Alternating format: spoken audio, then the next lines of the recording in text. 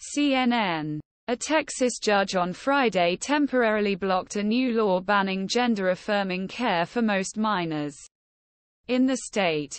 District Judge Maria Cantu-Hexel wrote in the interim injunction that the law would result in the loss of access to safe, effective and medically necessary treatment for transgender adolescents experiencing gender dysphoria. The judge said law possibly violated 3 different articles Texas Constitution.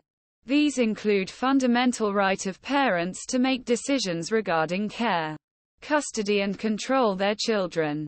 But Texas Attorney General's office said in a press release that it has filed an appeal with state Supreme Court, which will pause decision until verdict.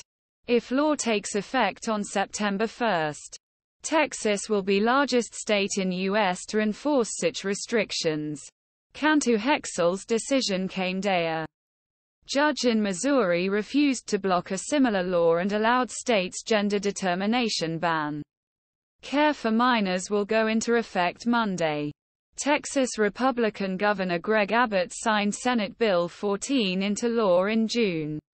The measure prohibits healthcare providers from providing sex reassignment surgeries, anti-puberty drugs, or hormone treatments to anyone under the age of 18 in Texas.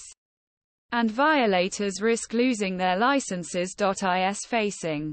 The law provides minor exemptions for children who begin receiving non-surgical gender-affirming care before the 1st of June and have received 12 or more sessions of mental health counseling or psychotherapy 6 months before starting prescription medication, with the help of which they need to leave the treatment. Alex Sheldon, Executive Director LGBTQ Health Advocacy Group GLMA, one of litigants, congratulated the decision on Friday, said the court's decision to protect uphold rights transgender youth their families has empowered us healthcare providers in Texas. Other plaintiffs in the case include 5 families with transgender children and 3 doctors who serve trans patients. Gender-affirming care encompasses a range of evidence-based treatments and approaches that benefit transgender and non-binary individuals.